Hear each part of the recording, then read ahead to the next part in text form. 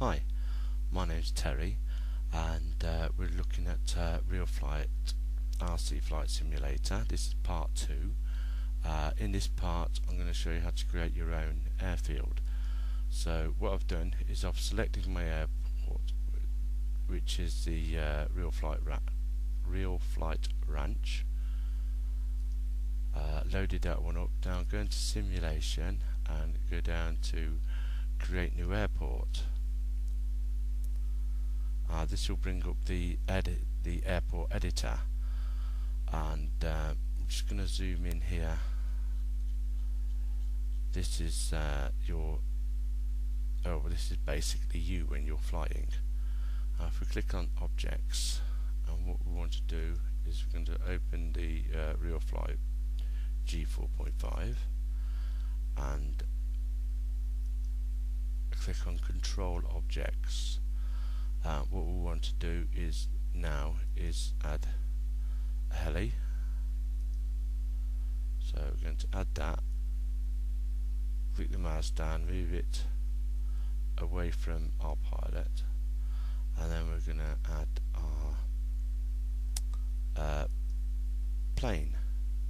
So click on the plane spawn. Again, move it away from the pilot. Right, so now we go back up. We'll stay in this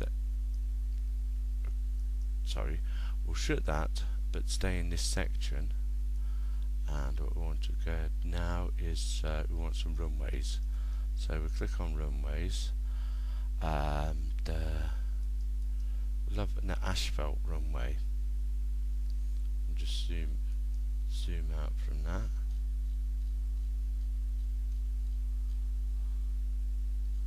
As you can see, we've got our runway. Now if we click on our pilot spawn, so we want him spawning there.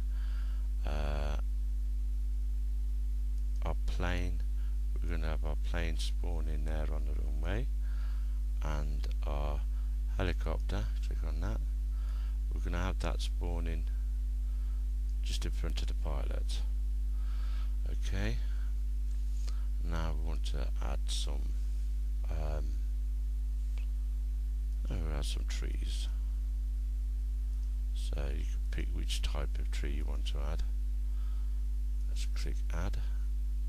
Move that to place that where you want to place it. And now we'll add a building, or so. Select those runways. Try not to scroll through it too quick. Buildings. Click on that to open it up, and yeah, we'll have a barn. So select the barn. Place the barn where you want the barn to be, and keep on doing that until you've got an airport that you like. Then you go to File, Save As. I'm going to call this Temp for now. Click OK. So that's your airport done. And now exit to simulator, and it will load up your airport. And there you have your plane. Now if you were going to spawn a helicopter, we'll go to here and we'll pick helicopters only. We'll spawn that one, and that spawns off the runway where you set it up. So that's how to do a 3D field. Okay, now we're going to do a photo field. Now my first attempt to do this didn't work out very well, but what I did was I took all these pictures taking them from looking at the floor to looking at the sky, got an auto stitch program, stitched them all together, so it came out with this. So okay, seems good so far, except for that little black piece there. And then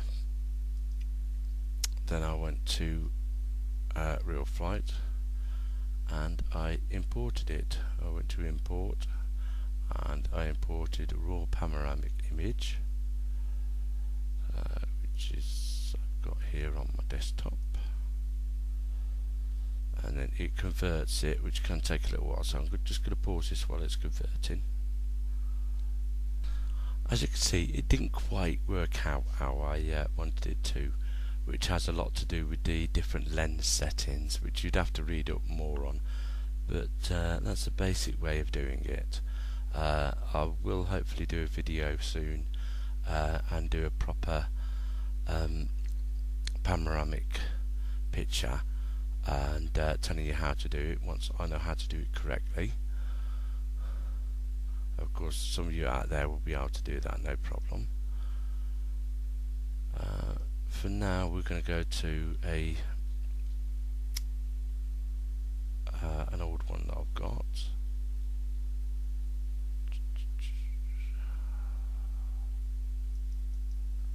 Which is here.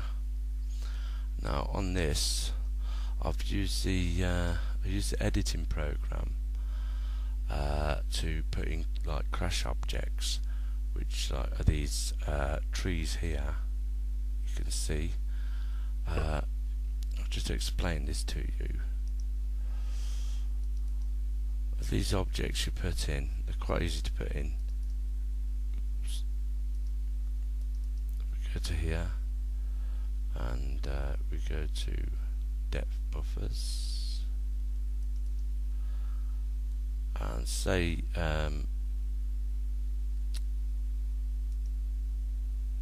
this section here, which on the photo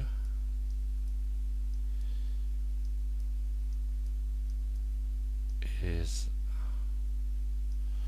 around about there, zoom in, is that building you can see just there. Alright, and what I'm going to do is I'm going to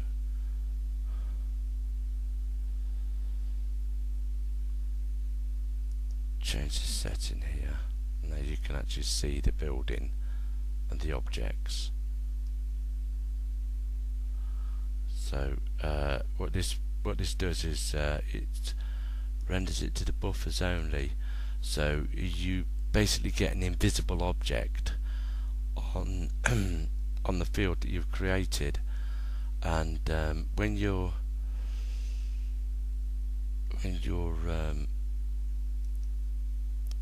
moving the objects around, like if we turn back off the forced buffers, we can actually move the object now, so you can see in the photo, you know, roughly where it should be, and take your time and get it all in position. Once it's in position, change the force into force it to render to buffers, and what you get is you get your picture with the crash objects there, of course invisible, so you just see the picture behind it. Now all this grey bit here, what I done was I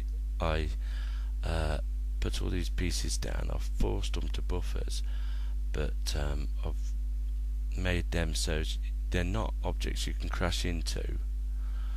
And the reason for this is, if we go back to the simulator,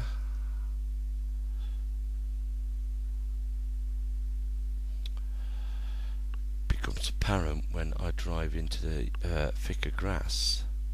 So I'll take our plane over to the thicker grass, and there you go, it disappears in the longer grass.